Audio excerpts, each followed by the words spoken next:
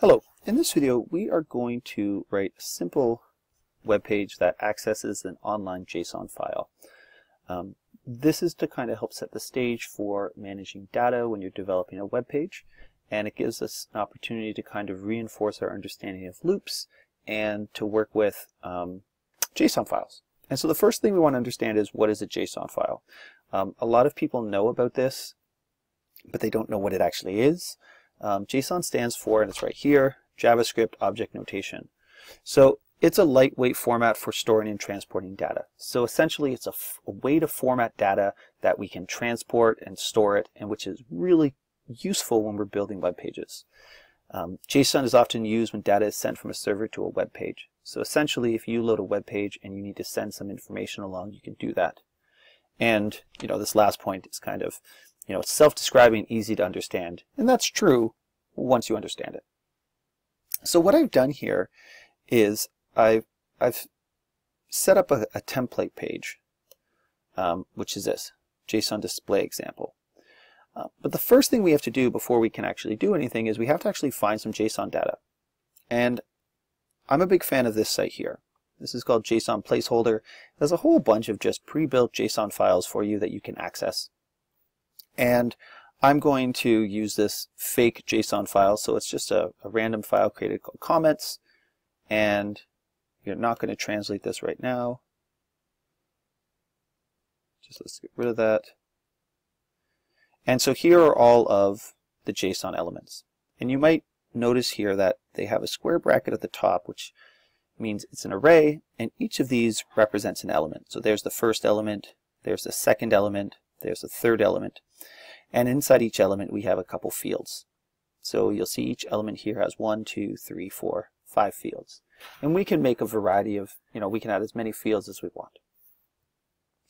So to access this, I'm going to use something called JQuery. And what JQuery is it's a pre-built library that you can go and access to do some more complicated code that you don't have to actually write. We're not actually worried about how it does it. We're just worried that it actually does what we need right now. There are other ways to do this. This is just one of a couple ways. So here's the code that I've kind of set up as my template. And let's just go through and kind of identify a couple things there. So the first thing you'll notice up here is this line 6. What this is doing is we're actually importing the code, the jQuery JavaScript code. And this means we now have access to it and we can do some things. And this is important. So again, the idea is I don't know how it actually does it. I just know that I can use some functions to do specific things. So then I have my standard template. And at the bottom here, at the bottom of my body, I have my script tag. And I have this var static URL. And this is a string. And what this string is it's a reference to the web page where my JSON data is. So it's actually the URL for this web page here. Then I have this weird line right here. And what this is this is some notation that we can set up. And essentially it's calling a function called getJSON. And the way we access jQuery is using a $sign. We pass it the static URL, and then we have this interesting notation where we pass it a function. And all that we need to know right now is this is the code for the function. That's the important part. This is getting into the weeds a little bit, but you'll notice that this brace is the closing brace and that's the opening brace for the function. So if I do console.log here and I say inside the function, this is where is inside this function here. So if I just come back here and I run this, but before I do it I'm going to pull up my console. Let's just clear this. And when I load it, I see inside the function. Because what it's done is it's come in here and it's run this console.log.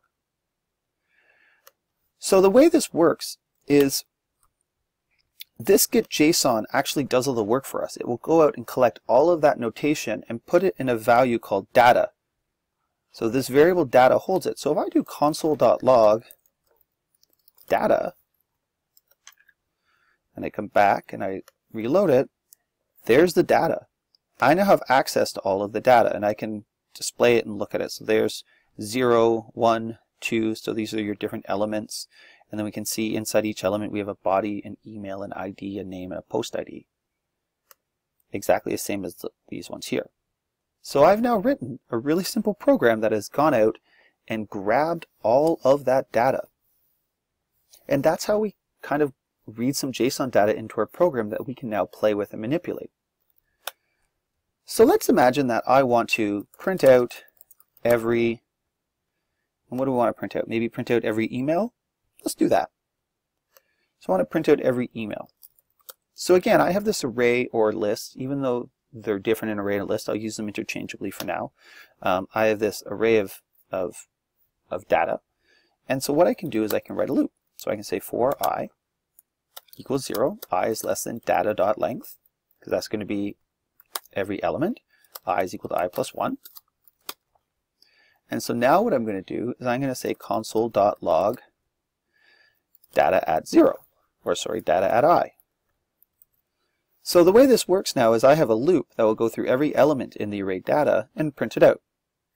So let's comment this out here. Let's save this. And let's go and reload our page and see what happens. And there it is. So it's printing them all out. So that's each of those 500 elements. See there. Now what I want is, I said I wanted their email. So the way that JSON notation works is that I use a dot notation to access any of the specific fields inside each element. So if I come back here, and I'm going to say data.email, and let's save that. And let's take a look what happens. So I reload my page, and there are all those emails. And that's all there is to it. We are now kind of in a situation where we have grabbed all this JSON data, and now we can do all sorts of fun things with it. You know, we could do an analysis and look at, you know, count the number of strings that end with, or count the number of emails that have a .tv at the end of it. We could, you know, look if there's any duplicate emails in this set. You know, really, your imagination is the only limiting factor in terms of what you can do with this stuff. So what I encourage you to do now is take this really basic kind of idea that I've shown you and play around with it. See if you can print out other things. See if you can print out multiple things. See if you can put an if statement inside of there. I hope this video helped. And if you have any questions, please don't hesitate to ask. Have a wonderful day.